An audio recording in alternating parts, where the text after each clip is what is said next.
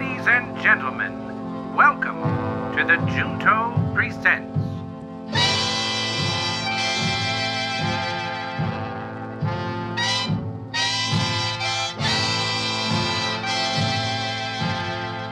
Join us at Franklin Manor, home to the Junto, a gentleman's club in the classic style where adventurers, mystics, and other unique individuals gather to socialize and conduct their private business.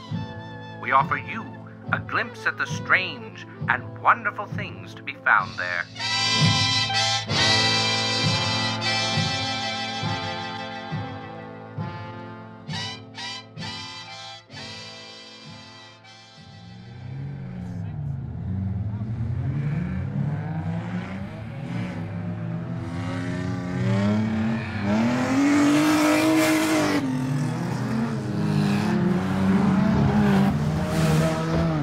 Hello and welcome to the latest mini-episode from Franklin Manor. My name is David Parkin. And I'm Robert Gibbs. Today we're coming to you from the announcer booth at Corner 4 of the famous Preston Tucker Raceway, built through the southern hills here on the Franklin Manor estate. A 2.8-mile, 10-turn tarmac track designed and built in 1947 by Junto member Preston Tucker, an automobile designer and entrepreneur, most remembered for his 1948 Tucker sedan, also known as the Tucker 48. An automobile which introduced many features that have since become widely used in modern cars. Born in Michigan in 1903, Tucker spent his life under the hood of race cars. He began designing and building engines for the war effort in 1941, and after World War II, he started his own car company. Tucker was a loyal and respected member of the Junto for most of his life. However, during his visits to Franklin Manor after the war, he began noticing that the influx of young members returning from the war seemed dissatisfied with the stuffy and old-fashioned air that had grown in the club. In 1947, Tucker and fellow Junto member, racing veteran Harold Miller, drew up plans for a racetrack and petitioned the club board of directors for what Miller would refer to as the longest shot in the history of long shots. At the time, the Junto was famous for its pomp and haughtiness, a direct contrast in the ideals put forth by Ben Franklin, but like most clubs and political parties, ideals change. In the late 1940s, the board was comprised of nothing but stuffed shirts and pageantry. Of course, the request was promptly denied. In a letter from club president Carlton Ezra, he wrote, "Dear Messrs. Tucker and Miller, the Junto is no place for the smell or sound of racing cars and cheering reprobates, both of which offend the ears and nostrils in equal measure. If grease, exhaust, and the low morals that breed in such mire is what you are looking for in your gentlemen's club, I suggest you report to your nearest roadhouse and join the local group of motorcycle enthusiasts." And there the decision stood. For 7 months. Carlton Ezra died early the next year, and, fearing another generation of imperiousness, a young group of swingers, that's the definition of the word from 1948, mind you, drew influence from the other Junto members and voted their candidate into the vacant president's seat. That candidate was Anna Roosevelt Halstead, daughter of Franklin and Eleanor Roosevelt and famous defender of women's rights. Immediately, the new club president began working to turn the tone and perspective of the Junto back to the ideals of its founder. Ben Franklin cherished his youth, Halstead said in her speech at the ribbon-cutting ceremony of Tucker's track. He loved music, he loved invention, and I believe had they existed in his time, he would have loved race cars too. That was 70 years ago today, and to celebrate the wonderful legacy of Preston Tucker and his Raceway, we hold an annual car show, parade, and race along the track, which I'm sure you can hear behind us. Each year we shut down the Franklin Manor airstrip located just south of the starting line to display some of the various modes of transportation featured in the club's museum. There are autos from the birth of the industry, like the 1901 Oldsmobile Curved Dash Runabout, first-class terraplanes like the 1929 Duesenberg Model J, and of course, classic muscle cars like the 1970 Plymouth Hemi Superbird and my favorite, the 1949 Mercury two-door coupe. Of course, cars aren't the only thing on display here. We have a refurbished fire trolley designed by Ben Franklin himself for the Union Fire Company, the first fire department in the world, organized and run by Franklin himself. And of course, we have the Wraith. The Wraith, you say? Yes, I do say. The Wraith was an armored carriage built, owned, and operated by the Stoker clan, kinfolk of the notorious Finnegan Stoker, of whom we have spoken before. Fitted with a halo of iron spikes, portholes for firing weapons, escape hatches, and even a rudimentary electrified security system, the Wraith is said to be the first vehicle designed for high-speed urban warfare. Not a particularly strange idea, but for the time and location in which it was used. The Wraith was operated by the Stokers in London between 1716 and the late 1730s, which was a time of peace in London. Which begs the question, if there were no wars to be fought, what were the Stokers doing with a war machine, Rob?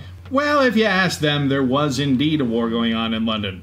A conflict the Stokers would describe as the longest-running war in history. A war between good and evil. A war that pit father against son, neighbor against neighbor. A war that we'll talk about in a different episode. Rob, you had me on the edge of my seat. That's where you should be. We're at the races. Now it's time for our listener question. My favorite part. Sent in by Tracy Barris from Hinsdale, New Hampshire. Not too far from us. As the crow flies, sure. What are you doing in New Hampshire, Tracy? We got funnel cake over here.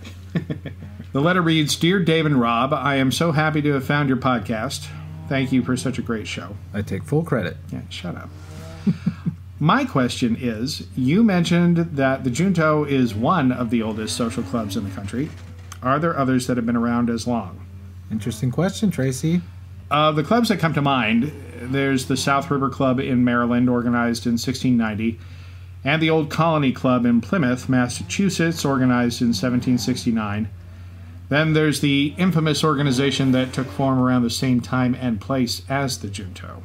Many don't know this, but when the Junto was founded in 1727, another club was quickly formed to offset the growing popularity of Franklin's organization. When Thomas Penn, noted rival of Franklin and the Junto, was refused entry into the American branch of the Hellfire Club, an infamous European institution of scallywags, he created a club of his own, which he named the Brimstone Circle. The Brimstones were organized on principles of greed and violence. Their philosophy was use one to feed the other until you get what you want. An unwelcome credo, to be sure, but a popular one nonetheless. In a few short years, Penn's club had spread throughout all of New England. Favored by wealthy slave traders, the club became a haven for those who made their living off the suffering of others, a true home away from home for Thomas Penn. Unfortunately for old Tom, however, he would only enjoy his status as president for a few years before he found himself an unwelcome pariah in his own club. Penn was not what you would call a born leader. And with the growing membership, he soon found himself embroiled in scandal and overseeing an association who were unhappy with his spineless form of leadership. Soon, an insurgent stripped Penn of his title and forced him out of the club. Aside from a few rumors and conspiracy theories, the outside world doesn't know much more than that about the Brimstone Circle. There are writings about them in the Manor archives, but for your safety and ours, we can't share that information at this time. We can say that the club does continue to operate to this day, and to them, secrecy is of the utmost importance. That sounds ominous, doesn't it? Yeah. Well, before we go, we would like to share with you a little bit more about our upcoming second season. We've already mentioned that Season 2 will consist of one serialized story, and tonight we'd love to announce the title of that story. The title of Season 2 of the Junto Presents is The Kingdom of Dr. Moreau. Ooh, sounds intriguing. Oh, Rob, you have no idea. Well, I do have a bit of an idea. Right. Well, you listeners who aren't producing the episodes, you are in for something special. Until then, please continue sharing Season 1 with your friends. Send any questions you may have to Hobson, our spectral head of communication, at deadletter@thejuntopresents.com. And don't forget to follow us on Facebook, Twitter, and Instagram. Thanks, everyone. We'll see you soon. Take care.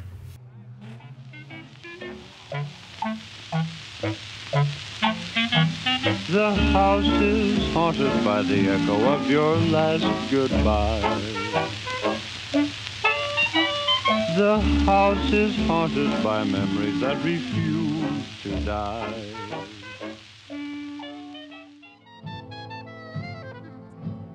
The Junto Presents is brought to you by Dreams in the Witch House, a Lovecraftian rock opera available at witchhouserocks.com. Tonight's miniature program was written and produced by Mr. David Parkin and Mr. Robert J. Gibbs. It was edited by Mr. Timothy Thompson. I am your announcer, James K. Riley, reminding you that the Junto are dedicated to mutual improvement in the lives and business they embody. Who are the Junto? Perhaps, dear listener, the Junto is you.